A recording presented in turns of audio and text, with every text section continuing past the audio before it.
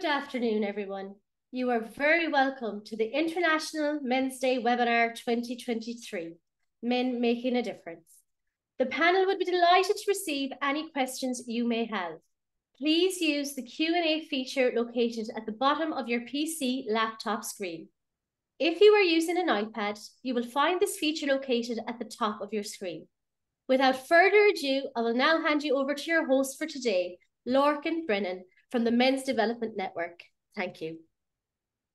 Hello, everybody. You're really welcome, and thank you for joining us for this special webinar, which is focused on International Men's Day. We see the sign that we have up there, Men Making a Difference. That's our caption for today.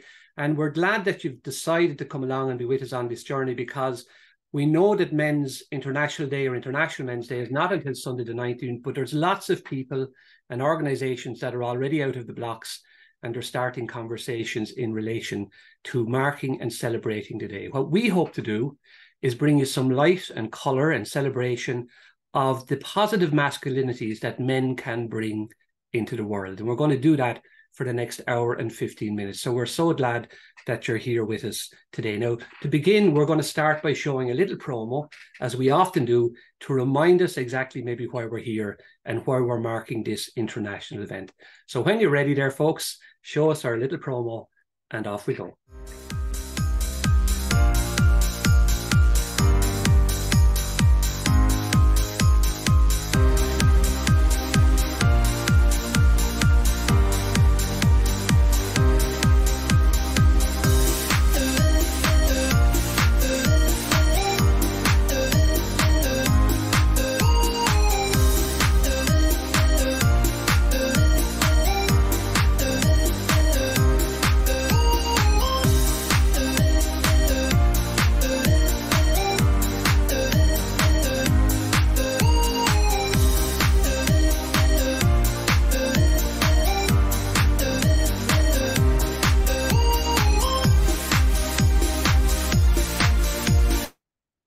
Thank you so much, Dana Marie, for bringing us that, the 6 pillars, and that question at the end, are we making a difference? Well, folks, I think the people who are bringing to you today are certainly making a difference, and you will see that through the conversations we're about to have.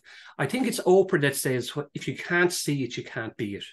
And I think there's some truth in that. But what we hope to do for the next hour or so is we hope to bring you the voices of men who, through adversity or opportunity or different aspects of their lives, have responded in a civic-minded and a generous way to make a difference to the lives of others. Now, across the webinar, we're going to have 6 different people on. We're going to have 3 interviews, and then, of course, we're going to have our panel discussion, which we always have as well. And so we hope you really are going to stay with us, because we have some really, really interesting people along with us for today. Now, I always use this opportunity just at the beginning to remember especially the partners who make this happen. And we have, of course, the Men's Development Network, we have the HSE, we have the Southeast Technological University, and we have the Men's Health Forum in Ireland. And together, I suppose, as partners over the last number of years, we've been bringing this series of webinars along across the years, marking men's health and growing awareness in relation to that. Later on, we're going to have Fergal along as always. Fergal Fox comes and he'll tell us all we need to know about what's happening in HSE land and indeed beyond that as well. So please wait with us for that as well. And as already has been said, we have our Q&A, and we've people in the background who are going to be minding us. And if you have any questions that you'd like to put to the panel, please send them in there for us. But I already see our John here on the screen. John, you're very welcome. John Wall. He's living in exile in Clare, we'll say at the moment. That's where he is. But John, you're really, really welcome. And give a little bit of a brief background, because John, in 2019, John was living a blissful kind of a life, married and looking forward to all kinds of wonderful things. But then, John, you had a diagnosis of stage 4 cancer. And that came into your kitchen, as I say, and it was life-changing, and life-changing in many different ways. The reason you're here with us today is, first of all, I suppose, to talk about that role that you've taken on in advocacy for men, to get more men to be out there and aware of our health and well-being. But John, tell us, first of all, to live in your life, 2019, and suddenly you get a diagnosis. What was it like? It was back in 2017. It was, I guess, life to that point. I didn't really appreciate what was right in front of me. I was chasing life, chasing career, busy. And in July of 2017, I went to my GP with an innocuous enough pain in my leg, and that was it. I didn't think anything more of it. But within several hours, it was blindingly obvious to those that were looking after me that there were some serious difficulties with my own health. And it turned out that I had advanced prostate cancer, very aggressive. Apart from that pain in my leg, I had absolutely no symptoms. And that's key, I guess, in my message, in that don't always judge a book by the cover in terms of your own body, because even as recently as yesterday evening, I heard of a story of a middle-aged man who's got aggressive stage 3 prostate cancer, and he only got diagnosed very, very recently, absolutely no symptoms. And it's one of these diseases that it can, it can manifest itself in many different ways, but most of us, we don't even know it.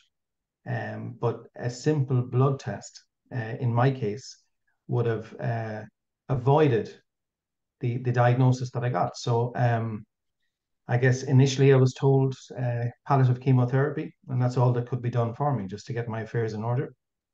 So as you can imagine, that came as a bit of a shock. But thankfully, that didn't come to pass, because I'm here talking to you now, and in very good health, and off all treatment for the last 2 years. So I guess one of the messages I'd like to get across too is about living with an advanced health issue, in my case, an advanced cancer diagnosis, that it is possible, with the support of others, to live positively, live well, live healthily, and live happily with a significant health issue in your life. I find that I live a better life now than I ever did prior to my diagnosis, because I appreciate it. When you're given a wake-up call and told that, the last time I asked actually how long I had left, was they gave me up until last January 12 months. I don't ask anymore, but the important part of that is I don't need to. I don't feel that compelling need to ask how long, because I have the rest of my life. That's how long I have, the same as absolutely everybody else. We have the rest of our lives out there to live, to enjoy, to make the most of, to seek help when we need it, talk. And that's a very important part of this as well, in that as men, we're getting a lot better. For example, this webinar, at just opening up and talking about our health, our mental health, our physical health. Yeah. In terms of prostate cancer, erectile dysfunction is a huge issue that not many are comfortable, or certainly weren't when I was diagnosed, comfortable talking about. And if I had someone to talk to at the time other than medics, I think it would have benefited me enormously. Fortunately, that conversation has started. And whilst people like myself were not medics, we just share our life experience, and that's very important too. And I never give advice as to what to do. I can just let people know what I have done and what has helped me. Yeah. And that's, apart from helping others, that helps me. I find it therapeutic in itself. John, I mean, to get that kind of news, and as I say, you've really told the story in a couple of sentences in relation to the way you responded. Not all of us, maybe as men, might respond like that. And, when I talked to you earlier, and when we were talking about such a diagnosis, for men, sometimes the fear of knowing, how am I going to deal with this if I know this bad news? For maybe a man who would be watching around anything, that he's a fear or a concern, having the emotional intelligence to be able to deal with that within the context of yourself or your family, must have been a real challenge for you, because here you are and you're speaking with such light and synergy and energy, but it must have been really challenging. What would you say to that man about that fear of knowing, maybe, where you unite? Yeah, there was a fear, but there's also, I think, inbuilt in all of us, there's a coping mechanism. And I was blissfully unaware of the magnitude of what was happening at the time. I went into the coping mechanism that I had at the time was just, I didn't delve too deep into, I suppose, the repercussions of what was happening. I just immersed myself in the moment and tried to look after myself, to let others look after me. And it didn't have the enormous impact looking back now than I would have envisaged. I dealt with that afterwards. That came when I had chemotherapy first, then I went abroad for surgery, came back for radiotherapy, and when that treatment stopped, then there was a void, then there was a vacuum, and then I began to realize, well, what next? And then I started asking the question of how long. And that's the period that I found difficult, not the original diagnosis. And I think that seems to be true for a lot of people that I've conversed with over the years. That there's when everything stops and you're left there yourself and your own thoughts, Yeah. and that can be very, very difficult. But very, very fortunately in my life, I became very friendly with people in male and female, that were in similar circumstances, and we helped each other through some very difficult times. We learned from each other's experience. Again, I think that conversation is really, really important, and just we're there for each other and learning from each other. Can I ask you, John, you know, you met the Marie Keating Foundation then, and I mean, I hear in you, you know, the story of your advocacy coming through very strong. You obviously met other people then as well, and other men. You know, what was that like for you, and how important was that in the call on your own life, even though in illness, and coming to some kind of recovery for that time, to be able to be an advocate? Was it an important part of your own wellness? It was, yeah. It means that for me, that the diagnosis counts for something. And when you see change in terms of whether that be policy change, whether that be something as simple as having a chat with another guy that is going through a similar experience that I went through years ago, and to see, I suppose, if you're able to help somebody or feel you're helping somebody, that's therapy in itself for me, and it just makes everything worthwhile. There's a reason for everything, and I guess I got caught up in the advocacy space. I have no kind of formal training, or it just happened. But I enjoy it, and that's the thing as well. It gives me it's added another dimension to my life, but it's also brought people into my life, friends that will be friends for life. Unfortunately, some no longer with us, but I carry those. I treasure those memories. I bring them forward with me. But I like life has changed, but for the better, and it's ironic, but I wouldn't change a single thing. I look back on everything that has happened and I would not change it, because the person that I am now and the life that I have is far, far better than ever I could have envisaged prior to me diagnosed. And I think that's something really a lot of us have to go through to be able to say something like that. And it's not, I wouldn't wish this on anybody, Yeah. but it's just the way that I feel that, yeah, I wouldn't change anything, because I'm happy, I'm content, and life is extraordinarily good and has been good to me.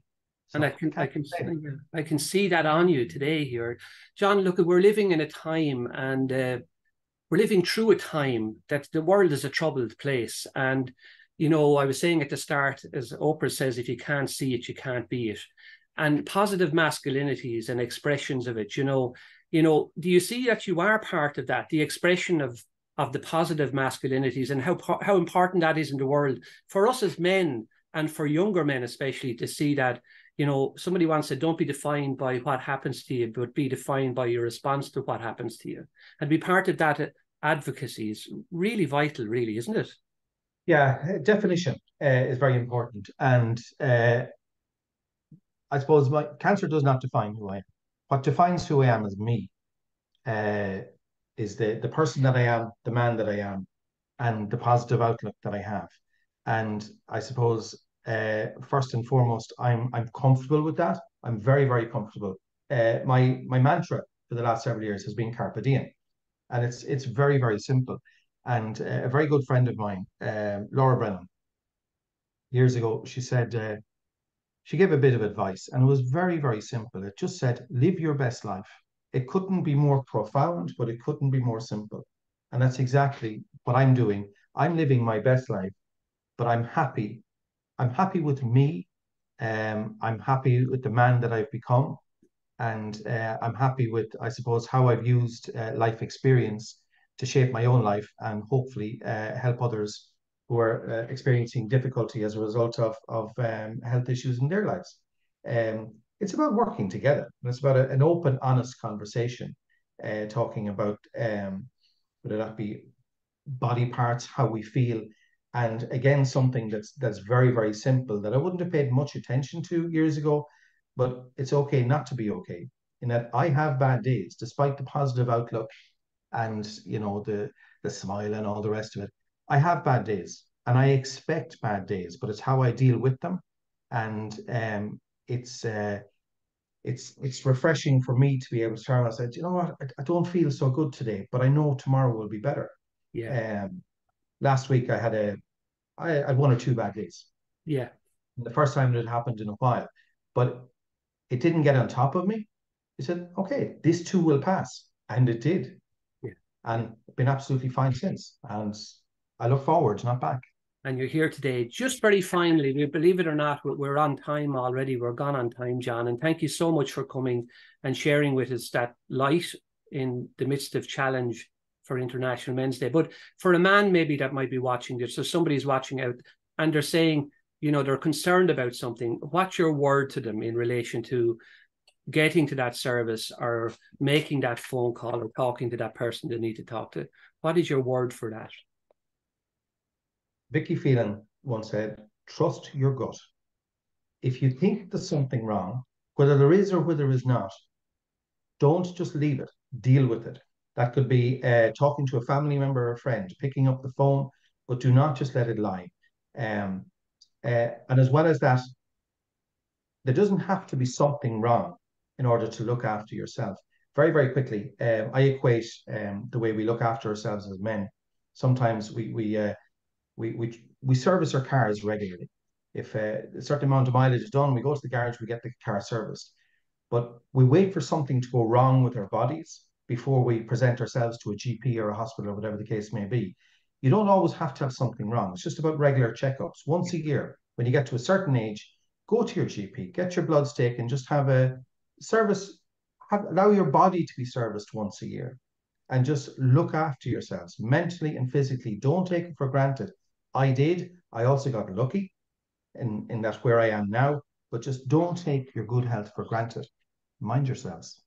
John, thank you for that and for being with us this morning. And we really, really appreciate it and hope to talk to you again soon and follow up with you and meet you somewhere across the country at some stage as well. Really, really appreciate it. So go well and mind you. Thank you for the opportunity and best of luck. Thank you very much. That's John Wall, and what a story and what a remarkable man. Really is an example of if you can't see it, you can be it, So there's somebody who is literally an advocate for men's health. We're going on to another man who I got to know over the years called Noel Richardson. And Noel, if you want to come in beside us for the introduction as well. Dr. Noel Richardson, we know each other a good few years, Noel, and I asked you to come in today to be part of this conversation as well, because all things men's health you've been part of on the island of Ireland and beyond, very much part of the very first piece of research that was done back getting inside men's health that led to a national policy. You're part of the European context, you're part of training, research, facilitation. And we're going to be showing something later on, the Engage National Men's Health Training Programme Connecting with Men. And we'll show a video about that. You're very much at the heart of that as well. But also, Noel, an advocate in every way across those areas. And then in 2011, I think it was, a diagnosis of Parkinson's. But before we talk about, the health issue that came into your life, unexpected, in relation to International Men's Day itself, how important is it, as somebody who's right at the centre of men's health in Ireland, that we even mark events like this in health and well-being, and we try and look at the men making a difference? Thanks, Logan, for that introduction. International Men's Day is so important, and it's really important, as is International Men's Health Week in June. It's really important for a couple of reasons. One is that it sends out a marker that men's health is important, that it's something to be valued, and it also serves as a call to action to men and boys in Ireland and around the world that to take stock of their health. And I keep saying this to any groups I work with: what could be more important than health? Yeah, and it's a simple question, yeah. But really, and the answer is nothing. Well, I've yet to come across somebody who can tell me that anything is more important than health. And really, that's if there's one message from International Men's Day, that would be it for me. that, if we stop and take stock of all that's important in our lives, and as John talked about there, very often men can be consumed with pursuing success, whatever success means. Yeah. So I guess it's about recalibrating what success means and putting health right at the center of what's important to us as men, and not waiting till things go pear-shaped, before we start to take action. You've been very much at the heart of framing and reframing the conversations around health for men in Ireland, and especially the way you've approached research with other partners, and trying to bring what we call a strengths-based approach, especially to how we engage with men for our health and well-being. Is that working, Noel? Or is there, where are we on the scale of things in Ireland? Is there a lot more to do, or are we really getting there around key parts to do with raising awareness and actions for men's health? I think we're doing very well, really, and we've had good resources put into men's health, but we've also had really good people and really good partnerships, and all of the programs that have happened. If you take, say, programs like Sheds for Life or Farmers of Hearts or Men in the Move or On Firm Ground, Corridor Project with the construction sector recently, they're all underpinned by really strong partnerships between the health HSE, universities who are conducting the research and evaluation, and also NGOs and other organisations. And I think the sum is often greater than what's that praise about the greater than the sum of the parts. Greater than the sum of the parts. Sorry, thanks, Lord. Yeah. I think that's really applies very much to men's health in Ireland. Yeah. We work very collegiately, collaboratively, and a lot of the success is founded on strong partnership. Yeah. The HSE has been central to that, but it's not just the HSE; it's all the other organisations as well. Yeah. And when Biddy O'Neill often talks about when the policy was launched in 2010 and coincided with the downturn in the economy, yeah. But in many ways it forces us to be creative and to work collaboratively together. Yes. And that strengths-based approach that you talked about was very much embedded from the start. If you look at the consultation process that underpinned the National Men's Health Policy, yeah. It was based on the Ottawa Charter. It wasn't about a medical model of health. It was about social determinants of health. It was about capacity building. It was about community engagement. It was about, targeting hard to reach groups of men. Right. So it was very much a holistic model of health. And embedded in that was a strengths-based approach, which I think has served us really well. Now, a strengths-based approach, Noel, that's in the policy and practice, and you have it right across your own practice in all that you do. Personally, you have it in your professional life and you're working, and then, like you happened in 2011, you got the beginnings of a diagnosis. You knew there was something wrong. A very fit, athletic man, involved in sport, very out there, and then something happens. And it brings you, and your own story and your interest in health from the outside to the inside. For yourself, what was that like initially, and your own response to that? What was it like as a man? Yeah, it's a really good question, Morgan. I was flummoxed really when I got the diagnosis. I just didn't see something like that coming. And listening to John earlier, a lot of what he said resonates with me as well. As you said, I was a runner. I was quite fit. I'm still quite fit, but I didn't expect to see this coming.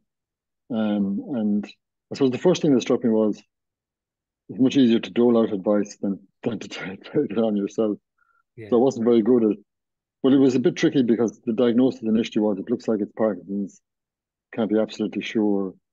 And then I got second and third opinions. So I didn't come out with Parkinson's, as it were. Initially, there was a period of about 18 months where I sat with it and dwelt in it. And I felt a little bit like a fraud at that stage because here I wasn't, on the one hand, as an advocate and as someone working in men's health, I was encouraging men to go and seek help and to go to their doctors. Yeah. And here I was going about my business on a day-to-day basis without having said it to anyone outside of really close family. Yeah. So really, it's kind of that grieving process that there's that anger, frustration, depression, I think, for a period. And then you come out of it to a period of acceptance. And the key learnings for me have been accepting that vulnerability is part of life, that a lot of us think we're on this train to success, but really something like a diagnosis like this forces you to recalibrate everything. Yeah. And you can't control everything. You have to accept the reality of this, but then you go about living your best life. And it's brought me incredible clarity in terms of what's important, incredible gratitude in terms of really appreciating the blessings I have in terms of family. I've got 4 daughters, a really close relation with them, with my wife as well, Niamh, with really incredible colleagues and friends who are there to support me. So it's not just all about me forging ahead on my own. Yes. It's bringing a great clarity in terms of leaning into people and accepting the support that's there.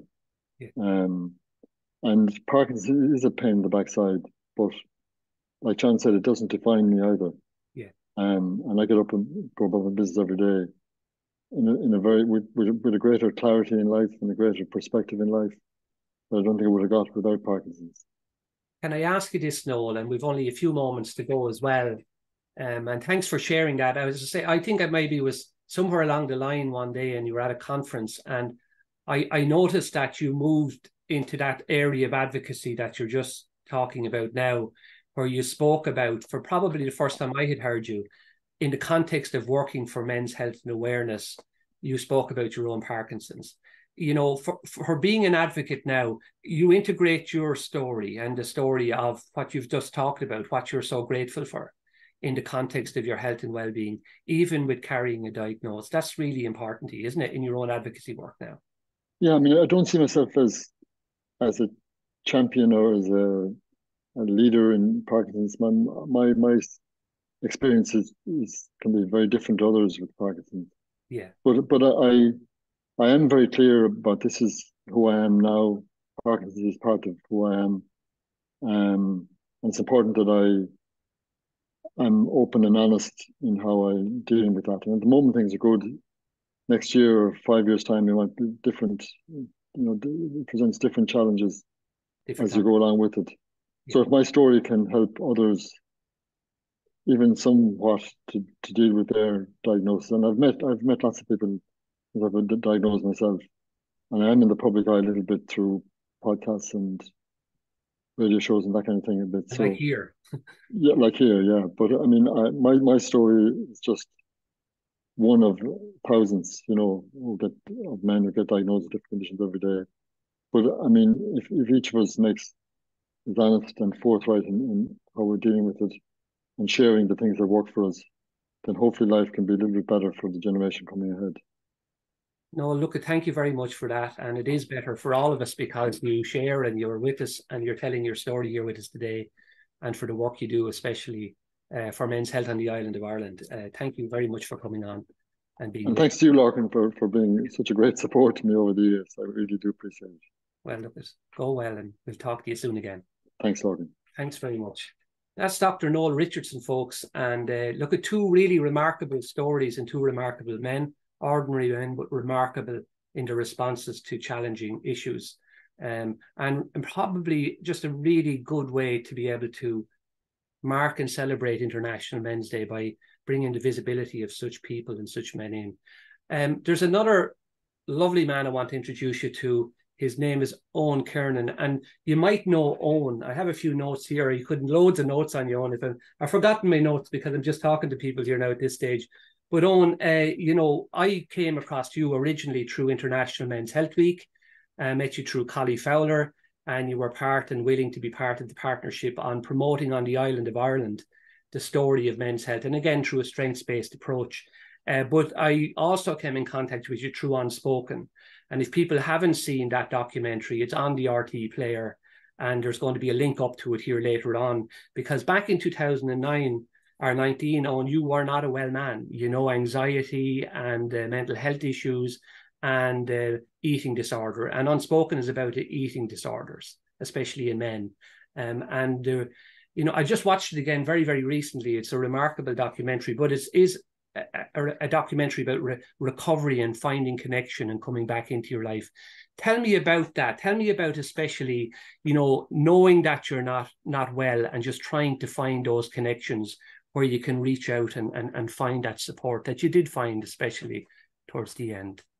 Well, first of all, thank you very much for having me on. It's a pleasure and a privilege to follow the two last speakers and to listen to their stories. I suppose for me, I could hear lots of different things in what both Noel and John said that I could relate to. So there's a commonality between all of our stories, but then there's also unique elements to it as well. And I think that's also what Unspoken shows, that, you know, myself and Daniel and Cormac, who both also participated in that story. Unspoken told 3 individual stories, but very much told a story of how, you know, mental health, mental illness, eating disorders impact men in general in Ireland, and how we're maybe not aware of it. For me, I became ill very unknowingly. I lived 36 years of a wonderful, what I thought, model of life. I was, you know, trying to achieve everything we're told to achieve, trying to start a family, trying to find a, you know, decent career path, you know, get on the housing ladder, all those different things that you're told you're supposed to do in life, because if you do those, you're going to do good and you're going to have a secure and solid life. I found at the end of 36 years, I had none of those, or felt I had none of those. And that made me very scared, made me very worried, made me feel valueless, unworthy, unlovable, everything crap about myself, basically. Yeah. And when I would stand alongside any other man on the street, on the beach, you know, in the supermarket, wherever, I felt like I was so much smaller than them. I felt like and it was not anything they were doing. It was very much my own feeling about myself. So as a result of that, then I went on a journey where I believed I was going to change myself, and, you know, that's a much longer story that we won't go into today. But as a result of trying to change myself, I became very, very ill. And the problem I discovered when I finally became aware to my illness was that I could not find anyone else who seemed to be like me. The stereotype out there did not equal a middle-aged heterosexual man dealing with an eating disorder. And that was another very scary moment, because, you know, you're number one, trying to deal with this new entity in your life, this new, you know, problem in your life that you're trying to learn everything about. And then you're worrying that, am I the only person in the world who's dealing with this? You know, and that's very, very scary. So I suppose part of my recovery journey, and part of my treatment during that, I made a promise to myself, because of the amount of knowledge that I learned, the amount of understanding I now have about how my mind works and how the world works to impact my mind, that I made a decision that I was going to share that knowledge. And there's absolutely no point in me keeping it in my head. It's done me a world of good, but for sure, I would hope it might be able to do someone else a world of good, even if it's just one point, you know. In the documentary Unspoken, what I thought was really powerful about it, first of all, it was the way it was told, the story of 3 men, and then coming into recovery by similar kind of paths. And one of the things that really was strong, I thought it was a really good documentary in highlighting key ways into recover. You spoke really powerfully about that ability to eventually reach out and find, especially the talking services, where you could go in and begin to sit down and talk about your life and talk about the challenges that you had. And some of those messages you picked up about being a man, that was elemental to your recovery. Wasn't that a really key part of it?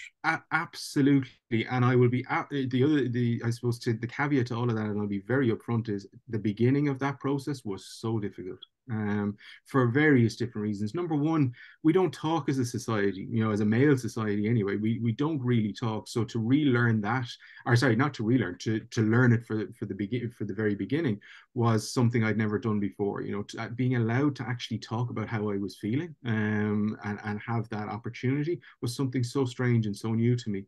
But the other very big difficulty I had was actually finding the right person to talk to, in the beginning. Before I started very intensive treatment, we did reach out to a number of different services, both public and private, and unfortunately didn't have very successful results in the beginning. And that was very difficult to deal with, because, you know, an eating disorder, as I often talk about, becomes your best friend. It becomes the only person in the world you can trust. And because it's, you know, essentially you're creating the results. So, you know, you can trust your own results. And when someone asks you to give that up, it's a little bit like saying, you know, give up your best friend, you know. And, you know, if I asked you right now to give up your best friend, you wouldn't want it. You know, you'd be heartbroken to do that. So to reach out for help in the beginning is very difficult, but then I suppose the reactions I had to that from the different people I reached out to were not positive in the beginning. And I really had to push through that, both myself, but also hugely with the support of my family and friends, and in particular my partner and my parents. And if they were not there, I would be, it's very unlikely I'd be here talking to you today. That trusted circle who at times had to be hard on me, at times had to really push me hard to keep going, to finally get to who I call now my living angel, the one woman who I met. And that moment I sat in front of her in a room one day after my lowest point, I remember the sound of her voice. I don't remember anything we talked about, but I remember the sound of her voice. And that was the magic moment. That was the moment that kicked it all off. But unfortunately, up until then, what had happened was I had kind of been kicked around a little bit from Billy to Jack, and Billy hadn't spoken to Jack. So each time you sat in front of a new person, you effectively re-traumatized yourself, because you had to explain all your problems all over again and why you had found yourself at this point in your life. And then they would say, well, look, I unfortunately can't help you. And you'd be in floods of tears in front of them. And they'd just say, well, I can't help you. I'll pass you on to someone else. But eventually we found the right person, and it does take perseverance. That's the one thing I will say. This whole process. And when I went into intensive treatment after that, you know, meeting that one individual, I committed to going in for 2 weeks. I said, that's all I'm doing. 2 weeks, and I'm going to come out and I'm going to be fixed. And 4 years later, we're still managing to work on some things. So, you know, it's a long process. Oh, and we're coming into land for the time, unfortunately. But here, I'm looking at you now, and as I say, in Unspoken, I could see where you were at your lowest ebb. It's a challenging video to watch, and just to say that to people, but it is recovery based, and fantastic three men on the screen there in it, watching it, you know.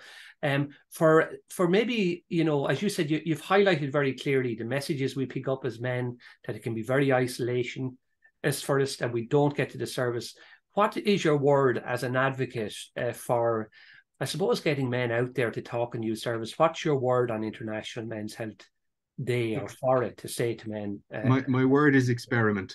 I used to challenge myself, because that was what the world told me to do. It told me to challenge myself and try new things. And that always implied success or failure. And more often than not, I felt in my life failure. And as a result, that built up that message in my head of being unworthy, unlovable, invaluable, or not valuable.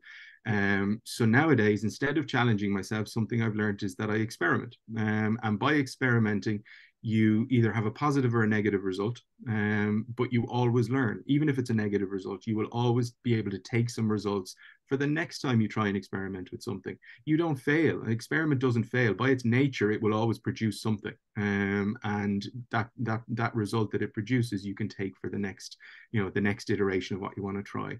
And the only other thing I say is I've tried to remove the word should from my language as well, because should is very much a word full of judgment. And you know, who gives anyone the right to tell us we should do something other than ourselves, you know? And so I've tried to remove those, or change my language in my life, and that's helped me to see a better path. Owen, it's been a pleasure to have you here with us today, and thank you for making time to be here with us. I wasn't sure we'd be able to get you, but you put yourself out there and you said you'd come along, and you're here. And again, for anybody who's interested in just even the world of men, and recognizing the journey and the nuances of, especially through any kind of illness, I think that Unspoken is really worth going and sitting down with and watching, because it's an incredible journey of just bravery and courage. So thank you for all your advocacy work, and especially through Bodywise and through Men's Health Week and all the places that you turn up to support other men to find us. Thank you very much. It's a privilege, as I said, to be here. Thank you very much. Well, that's our Owen, and again, another remarkable story. And as I say, I would recommend, if you want to find out more about what Owen has been doing in relation to advocacy, Unspoken is certainly worth watching. Now, we're going to our panel in a few moments' time, but when I was talking to Noel earlier, we talked about the National Men's Health Training Programme. And as part of the National Men's Health Training Programme, there is a programme called Connecting with Men. It's the Engage programme. And it's a one-day training. And people are always asking about it. It's rolled out across Ireland, across all the different HSE areas. And we've a team that are out there training. Probably even today, there's people in rooms having the experience of the Engage National Men's Health Training Programme through this specific programme. And I'm going to ask you just to sit back and just draw a breath for a few moments, and we'll have a watch of this video because it'll tell you more about what the programme is, and you might need or would like to go on it at some stage when it's in a place near you. So off it goes.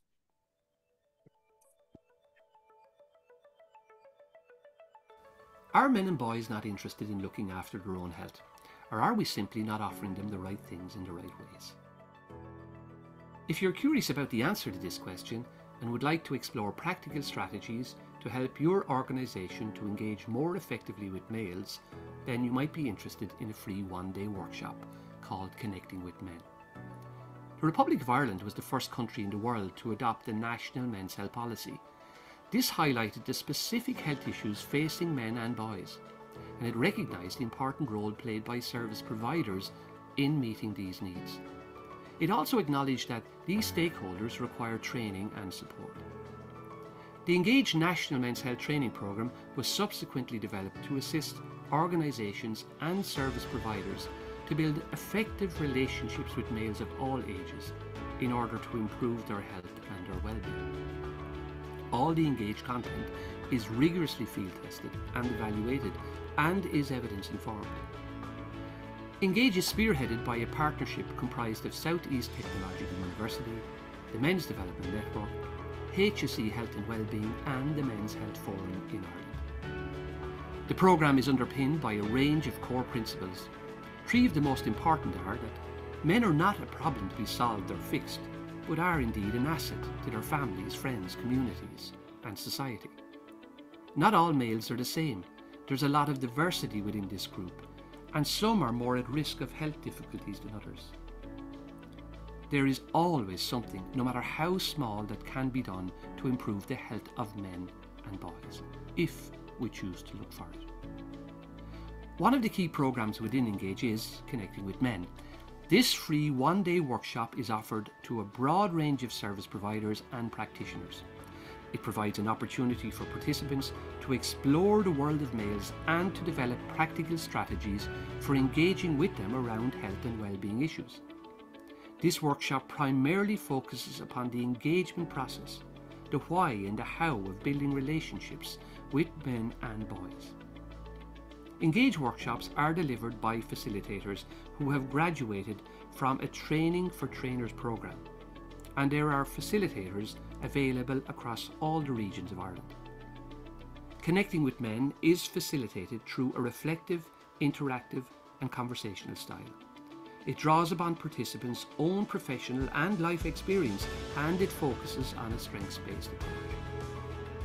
Here's what some past participants have said about the programme.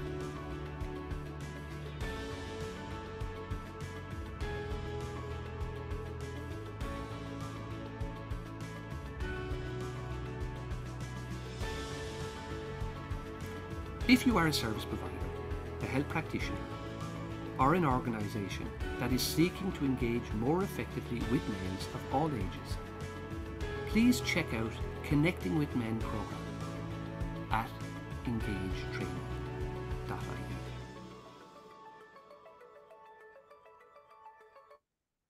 Yes, folks, please do check it out, engagetraining.ie. It's really a really good day's training. And as it says on the video, it's relational, it's developmental, it's conversational, but there's huge evidence behind it. And it's a really, really good learning experience. And there's a lot of really positive feedback in relation to that. So look, we're going to go to our panel here now. And on our panel, we have three really good and remarkable men. The men who are coming up is we have Laurence Gaughan, who's coming in from the west of Ireland. if you're there, Laurence, to come in and say hello to me. Laurence says, I have a really long list of things that you've been about, Laurence. I'm not going to go through it, but just to say you have lots of experience, 30 years experience in managing within the HSE. You've done a huge amount of work out there, especially in relation to community development, a background in farming, interest in agriculture, and also you've been very much at the heart of things like Men on the Move and International Men's Health Week. And we're just so glad that you're here with us as well. We also have Stephen O'Connell, and Stephen is proof that I suppose sometimes the difficulty can also lead to a really good opportunity, because he started the football cooperative after moving into a place and wanting to make connections with other men in the area. And the football cooperative is doing a fantastic work as a social enterprise around bringing men together around football, but also building friendships. And then, of course, we have Kevin Duggan, and Kevin has come all the way from Sure Start. He's up there and he's been very much a champion across the north of Ireland and beyond in relation to parenting and fathering and promoting the benefits of fathers and the impact we can have for the good on our families, our communities, and our children. So, folks, you're really, really welcome, and thanks for joining us for our panel discussion. I think you'll agree, all of you, even just by nodding, the three people we've just heard have been remarkable in their stories and sharing so generously with us. Laurence, can I come to you just first, because we've just watched the video, and I was with you some time ago in Athlone, where we had the training for trainers for connecting with men, rolling out the new group that are out there now, training. A really important program in relation to building capacity for service providers that you're very much involved in as well. Yeah, that's right, Lurkin. I really enjoyed that training. And I suppose over the past 2 years or so, post-COVID particularly, we've started to roll out the program. So we've had maybe, I don't know, maybe 7 or 8 programs now. We generally run it across Galway. I'm based here in Mayo, so we run it across Galway, Mayo, and Roscommon. And as you were saying there, Lurkin, it's a great resource, the Engage training. You know, it brings in a lot of people, you know, who are engaged with men, and I suppose it's a ripple effect. The more and more trainers we have, the more messaging gets out, and the best practice gets out. And I think as it kind of, as you were saying there in the video, men aren't a problem to be fixed, and that's part of the discussion, of course, around Engage and looking at the strengths around men. And also a very important point there in the video as well, men are not the same. So, of course, depending on your not alone your background, age, ethnicity, geographic spread. So there's huge variations there. But I think the Engage program is really good, as a tool, and I'd highly recommend people to come on the training if they haven't done so. Okay, thanks, Laurence. Now, all of you are on the panel today because it is International Men's Day, and in one way or another, you're all advocates for different aspects of engaging with men. And Laurence, you're very much in relation, come to it again in a few moments, about the partnering, greater than the sum of the parts, as Noel was saying. But Stephen, yourself, a man that was just out, loved a bit of sport, loved football, and, a move in your life, and you discover you're outside of your own place of comfort.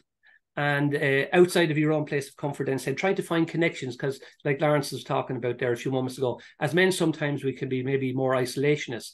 But you came up with this idea for men, and middle-aged men especially, say, to make the connections. Tell us a tiny bit about that as an advocate for that kind of connection.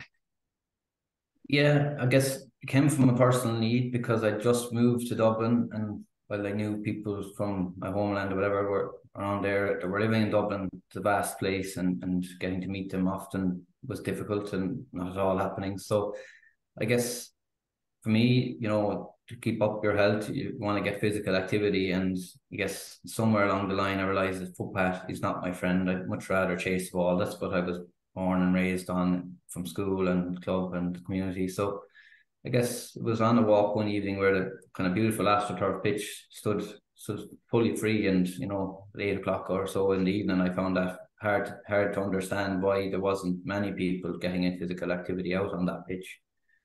And from that triggered me just to kind of engage with the pitch venue owner and look at getting a games together. And that's where you had to kind of overwhelming amount of men that came out from the few different posters, from community notice boards to social media, saying, yeah, I'm open if the request is to be available flexibly for a game of football, and all fitness levels, all abilities, and it's in my community, I'm interested. So it grew from a small acorn, and we definitely kind of took a lot of evidence that guys were taking benefit from it.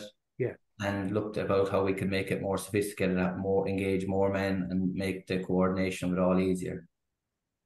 Very good. And Kevin, just to bring you into the conversation as well, for many years, you have been very much advocating, especially for the role of dads in the lives of our children.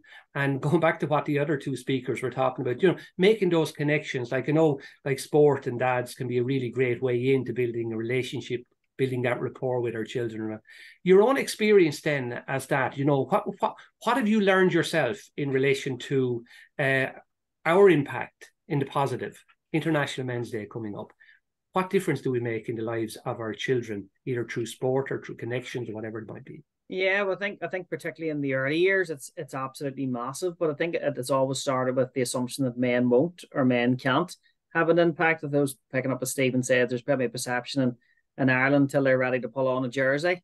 Dads don't have a role historically until they pick up a football and they're ready. But I suppose the importance of the early years and what we have done, particularly up north around sort of, big scale initiatives like the Sure Start program, is look at that dad's, role right from the antenatal stage, begin those really important messages of skin to skin contact that we naturally give mum, but we also give father, and then building that up really, particularly the impact that dads have a really strong impact on children's speech and language development. We know that if you Google any of the research, there's endless amount of research, particularly around speech and language, that dads reading to their children actually has a more significant impact actually than mum reading to their children. And it's twofold. I suppose it's the benefit for the child, but also a lot of sort of research will show now the benefit it has for dad in terms of his mental health and well-being, and his attachment and his grounding as well. But we see that in a lot of our communities. We see it particularly in sort of a post-conflict Northern Ireland, where the assumption is dads were a negative role in young people or in society's life. But we move forward, particularly starting in the early years, you see that, the very fundamental positive impacts fathers can have, role models for young boys, self-esteem for young girls. The benefits are endless.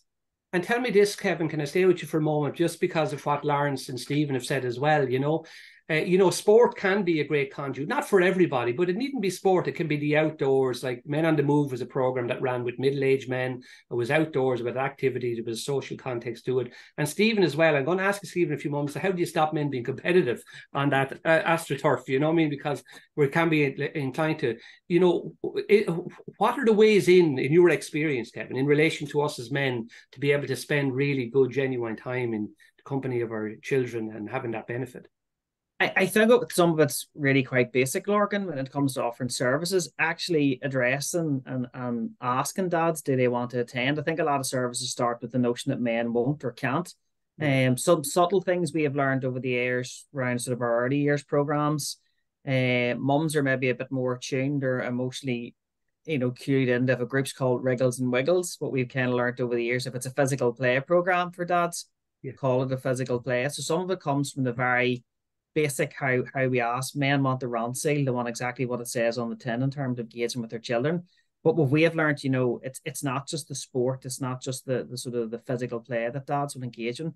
If you're building a relationship and you're physically asking them, we have dads packed out in baby massage classes, for example, at a very, very young age. And that level of bonding and attachment, reaps, benefits 20, 30, 40 years later. So I think a lot of it is, don't assume what men won't do. They will do 99.99% of what mums are doing if they're targeted, if they're asked, and if services are flexible. And then that's where the real benefits, when you're putting that as a positive role model and not just, somebody that has to be a bolt on to a lot of the services you're offering. Laurence, is that your experience as well? For us as men, like Kevin is saying there, that there's really good and creative ways that we can work with and for men, and especially maybe engage us more in family and with children.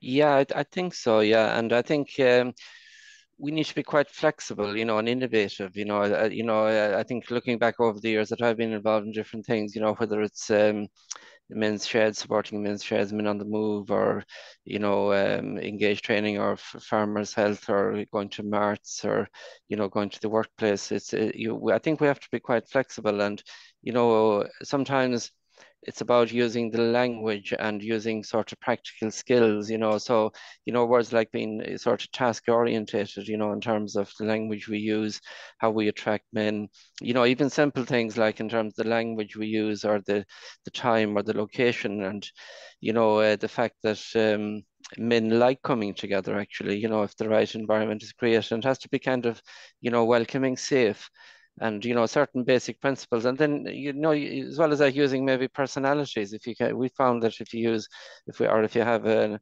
sporting personality or a leader in the community who sort of promotes this, it's a great attraction. That's part of the success of the Men on the Move initiative. It was kind of miraculous, really, how it automatically attracted the right men. And a very simple initiative, but the effect of it has been enormous in terms of the language that we used, and things like the time of year as well, and the location and the nature of it, and how you actually set it up. So, there's a lot of learning now, I suppose, around that, and that's becoming more, if we can transfer this learning and, some of the models and some of the things there Kevin is saying is that could be so critical, some of that messaging we have there around fathers and those relationships, and that's not widely understood, I think. So there's a lot of education I think we can do around all of that.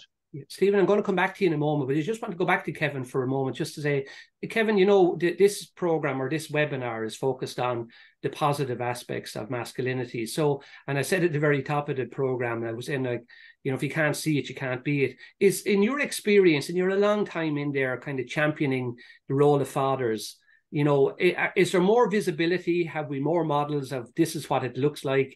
There's a lot more dads that were much more interactive with our kids, and we are responding in really positive ways. It does around positive masculinities. Very much so. We're seeing, I suppose, the very positive aspect of here in a lot of our services. For example, like Sure Start, 35% of all dads that were registered with us last year attended at least one service. Now, you consider a lot of those men are working Monday to Friday, 9 to 5, and the stress and pressure, a lot of the children are extremely young. It's showing how active and engaged they are. And that's starting from a base of 0. I think probably with a big barrier still remains around visibility in the early years. Now, with a wider remit for childcare, it's actually in the workforce. And that remains a challenge where pay is extremely low in the early years sector. We have 1,200 Sure Start staff and about 8 or 9 men employed. But the ethos of father's work is extremely well embedded. I think the next big jump for positivity is more male role models, whether it be in the early years through on into primary teaching as well. And the more we can bring men into the workforce, I think it normalizes men full stop in children's lives. Well done, yeah. And Stephen, Kevin is talking about, I suppose we're talking about modelling there, your own initiative. It starts out of, it's an advocacy role now, and it's a modelling as well of, bringing those men who maybe have dropped off from being kind of connected to some kind of physical activity, in your case, football, to advocate for that. Was it challenging to begin with? I know football might feel like it's low-hanging fruit. You'll get certain people that will come along. But did people look at you and say, what are you about? Or was it easy to get it going because of the social connection the guys knew they'd have out of it? I think for me, I guess to go back on the competitive nature of football is definitely there. I think men more than anything, given a football, will be more competitive than they think they can be. So I think we respect that, and I think it was easy kind of introduce the games to the men as they got to the pitches, but there was definitely a kind of a role modelling from myself and the other game coordinators, make sure that the game experience was rich for everyone, and we could see the benefits of it, physical, mentally, and socially. And I think what we're trying to see is through the academic research, we're kind of measuring that impact currently. I think the evidence is there. I think, but what that getting physically active can improve your health. I think what's unknown is the social connectivity that can evolve from playing something as simple as football and getting off the couch. The men now know it themselves, especially, I think, while COVID was COVID, I think we got to build up a pool of people that, were accessible or available on whatever channel you needed across COVID. So you had that network. And I guess that respect, that challenge maybe grew people's respect for what the football had served them. When it was gone, they really missed it, that social connection, and really. Yeah, I could imagine that. Absolutely. Very much so. Laurence, one of the reasons I'd asked you, would you come on here today, and I think Kevin has been very much part of it as well across North, greater than the sum of the parts has come up a few times here today. For yourself, in any of the work we're trying to do as advocates for men, whether it's around parenting, fathering, engaging men in community, partnering is really, really incredible. And I know out west, Laurence, last year for International Men's Week, as we call it, Health Week, we had, we'd so many things that happened out there. But that's because you're a conduit to make that happen. You're an advocate for that. That's really, really important, isn't it? Splendid isolation doesn't serve anybody great. Yeah. Oh, yeah, exactly, Lurkin, I think. And I think last year, I was talking to Colin Fowler last year, and he just looking for ideas around Men's Health Week, maybe around March or April, and I think Men's Health Week is a great opportunity to raise awareness, to create connectivity and bring more partners on. So he was suggesting perhaps traditionally in the past, we might have gone for a few big events, in a few towns, or gone for some online events like this. So last year, I tried a different approach. So in each county, then we invited partners to come on board, say from March onwards. And I was amazed really at the extent and the number of partner organisations that came on board. And then each county, as it were, had a structure in terms of each county in Mayo and Galway and Roscommon, they came up with a series of events. So in the end, we had about 70 or 80 events taking part during that week. And we had a whole lot of partners involved, maybe about 70 or 80 partners involved, across a whole range of organisations, whether it's from education, voluntary, statutory, sporting organisations, county councils, leader companies, libraries, the farming community, some private organisations there as well in terms of Oriva and, in terms of agriculture and Teagasc and all that. So I was kind of amazed really at the level of goodwill that was out there. Yes. Too. And then, so for instance, in a whole load of towns, maybe 30 or 40 towns and villages, it could range from a coffee morning to a men's health morning with health checks. It could range to a walk. It could range to the golf club doing something, the gym, inviting people to come in for taster events, the library having talks and events. And we had a lot of health screening then going on as well. And we had a great partnership here with Cree in the west of Ireland, in terms of, and we had actually physical health checks for over 200 men at places like Mart's, community centres, and hard to reach groups. I think that's the key thing. If we can bring the services and bring these messages to the actual locations, whether it's the sports club, the shopping centre, the Mart, or the GEA club, I think that's really some of the key messaging, I think. And Kevin, you've been doing the same, because when you talk about the social care board, the strategic planning, and this, you're very much part of, not one person in the corner doing this, but growing those partnerships through Sure Start in North of Ireland and across it. That's been elemental. Yeah, yeah, very much so, Larkin. Like, there's 38 projects across the north here, in the top 25% most deprived areas, but there's over 50 partners in some shape or form, either employing partners or lead bodies within those projects, all delivering the services on the ground. And the big ethos we have always had in terms of where the services are based, both for mum and dad, that they're within pram pushing distance of mum or dad. And that's really key. We're using we have some cases where we have the head office in inverted commas, but you're in delivering the services to dads in the GAA hall, the Orange Hall, the church, wherever we can get a room, they're in delivering it, and it's night and day, and it's the weekend. Laurence is picking up, is that ability to adapt. We're benefiting hugely, I think, as well from the shaping of men's working patterns. You are starting to see a change of that. It's not just the 9 to 5. You have men working all sorts of hours, and for childcare costs also we're seeing mum and dad's doing split shifts. So sometimes for a lot of our service, you are seeing dad is the person that might be available at Tuesday at 10 o'clock in the morning because he's working an evening shift in a certain job or profession. So that ability to be flexible and offer services as much as possible, and do both, offer mixed groups in terms of for mum and dad, and then do the dad specific work as well, seems to work, because different men like different audiences. You know what I mean? Some only like all men's group. Some are much more comfortable coming in and mixing with sort of mum and dad's groups. So it's that flexibility, both geographically and also sort of in the makeup of your groups, to try and target as many as possible. Kevin, tell me this in your experience over the years, and as I say, you've been in the midst of it for a long time, you know, and it's been slow and challenging work, I know, for you to even the visibility of dads and the positive aspects of our lives and what we bring. It has to be a game changer anywhere. Was there something that you said, you know, when this happened, whether it was in policy or research or in practice, that someone said, God, this actually is a really good way of it for men themselves, maybe even first-time dads. You know, we often, I know Laurence have talked to this with Laurence about this before, you know, first-time dads is a super opportunity to engage, not just in relation for family, but for health.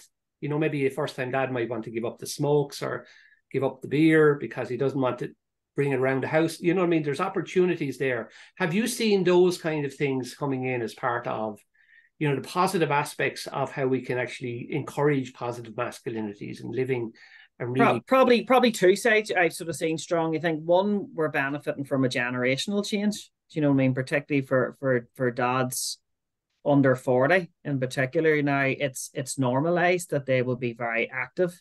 You know what I mean? So that sort of macho image of sort of, you know, leaving the partner with the kids and going out, that has gone away. One of the positive aspects probably in social media is how upfront a lot of dads, young men, full stop are with pictures and sharing sort of images of themselves with their children. So it is seen as much more of a man's job nowadays in 2023 to be very active in their children's lives, where if you drop back to sort of 1970s or 1980s Ireland, you know, it wouldn't have been something that was expected of men. So I think a lot more of the positive, yes, there's a lot of toxic masculinity and a lot of highlighting of the negativity, yes, you know, of males, but I think there's much more positive role models, whether it's, you know, within local GAA clubs, within social media, whatever it is.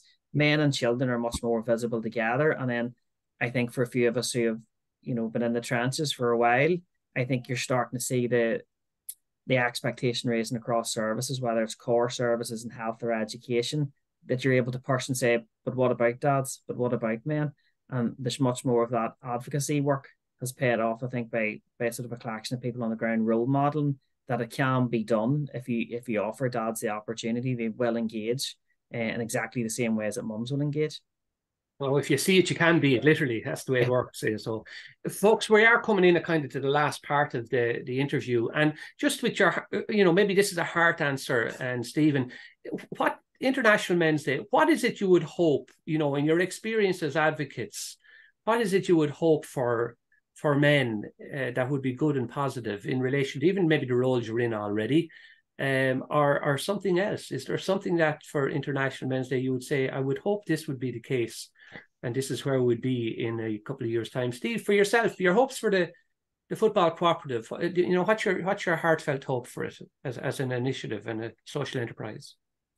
I think we're still gathering our case for sport and measuring our impact is where we have been over the last couple of years. But moving forward, it is making the model robust enough to bring football to more communities the way we do it. And to do that successfully, you need more men to volunteer and to kind of grasp that opportunity that, you know, this may perceive to be extra work, but it can return a massive more in terms of your own, you know, self-worth, the connectedness, the empowerment it gives you, and also like some professional development as well. Like certainly coordinating a group of people brings itself many, you know, different challenges, but opportunities as well. So I think for anyone out there that was thinking about getting active or getting behind an endeavour, go for it, because, you know, the opportunity is absolutely something that will return itself in spades.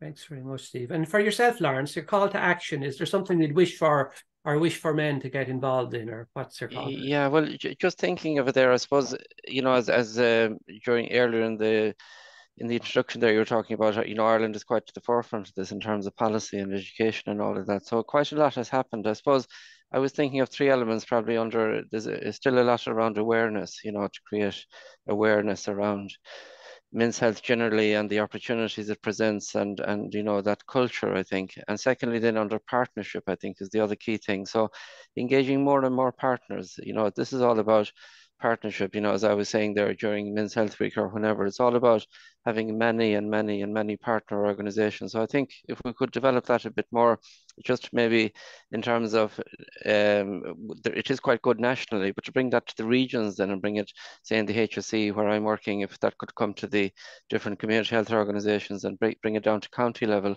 And thirdly, then I think in terms of education, I think there's still quite a bit in terms of education, to go back to the was it John's story at the beginning in terms of cancer and awareness and early intervention. So I think there's still quite a lot going on there in terms of, for instance, prostate and some of the key health challenges, but still quite a lot to do there. And I think getting in with younger men, even maybe getting in from the TY program, or getting in, and into organizations. So it's still quite a bit to do there, I think. Okay, thank you. And very finally, just a word, Kevin. We're running on time here. Yourself, what's in the heart, as I say? You come to the end. Is there something yourself that you would wish? Yeah, probably two quick ones. In terms of a service wise, I would love to see a world where we didn't even say father's work, because it's so normal and so mainstream, because we don't say mother's work. So I'd love to see that sort of strong come, that we don't even need to use that title. And I think for men and fathers, and I suppose having 3 kids myself, I think we're all sort of, men are driven by this notion of legacies and what they leave behind. And I think it's a powerful message. And for all men, I would say, the first 1,000 days of children's lives is the most important in shaping their entire future. So the greatest legacy men can have is being active in the early years, in the first 1,000 days. And that'll reap a reward and legacy far greater than anything you do if you shape your children's lives in the first 1,000 days. That's a lovely word to end on, that invitation to the first 1,000 days and then stay as well. But really, really good, folks. Kevin, Laurence and Stephen, thanks for being with us here on the panel, and thanks for marking International Men's Day with us. Really, really appreciated. We're running on time, and I want to bring in our good friend Fergal for the last part of our day. Just thanks to our other 3 people as well, John, Owen and Noel, who were with us earlier on. I wish everybody a peaceful International Men's Day, and wherever you are, mind yourself. And I'm going to hand over to Fergal just to bring you up to speed on all other things. So go well, everybody. Thank you. Thank you very much, Lorcan, and well done again on chairing another great webinar. I have just a few 3 or 4 things to highlight. And first of all, I suppose I want to thank all the speakers today. Great to hear the advocates about their learning and the first-hand experiences. And I love the finish there about the fathers, the first 1,000 days. That's a great call out. So appreciation to Stephen, Kevin and Laurence, and earlier Noel, Owen and John. In terms of the prostate cancer, I want to highlight something in particular, and we put the links to all this information in the follow-up email. But our colleagues in the HSE National Cancer Control Programme recently published a guide around checking your prostate, and they put a lot of time into that, trying to make it user-friendly, and we'd love you to have a look at that. And I'd appreciate if you make a point of looking at that or sharing it with anybody you think that might get some good use out of it.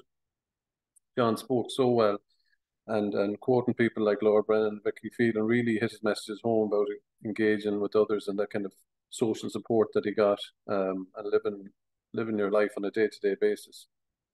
We'll also share the link to the Unspoken documentary that Owen spoke about, and as always, Noel, much appreciated sharing your personal experience and your professional experience.